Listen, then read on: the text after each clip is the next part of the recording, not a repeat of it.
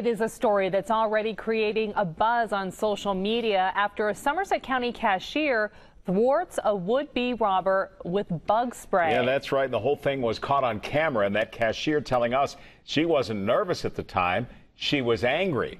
And she spoke with Maria Miller this afternoon. Maria, what did she tell you?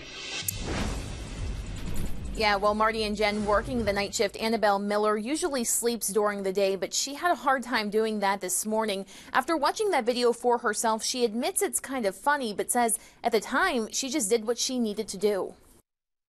What began as a typical Sunday night shift at CSI Coalfield Mini Market in Berlin became anything but for Annabelle Miller after a woman wearing a mask came through the front door. And that's a heads up anyway. And then she throws this black bag on the counter and tells me, put the money in the bag. And I'm like, what?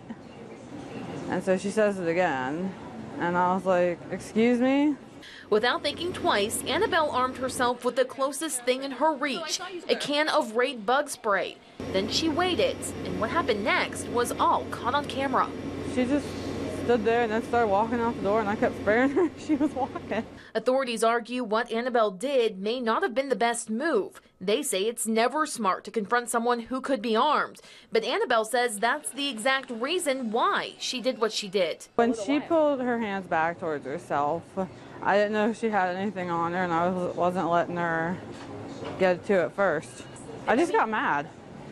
I have better things to do with my night than that. The store itself has been in Berlin under the current ownership for a little more than a decade. It's the only store in the area that's open around the clock as a convenience for the community. And Annabelle says she doesn't want what happened Sunday to change that. We don't have problems here at night generally. I mean, we have the occasional drunks, but no one's ever been out of line. I like it. I like working cat eye. I don't think she's coming back. Now, Annabelle describes that woman as having a deep voice, long brown hair, and thick brown eyebrows. She says she also wouldn't be surprised if the woman might have some burns on her face. If you think you know who that woman is or you have any information on this incident, you're asked to call state police at the Somerset Barracks. Reporting live, Maria Miller, 6 News.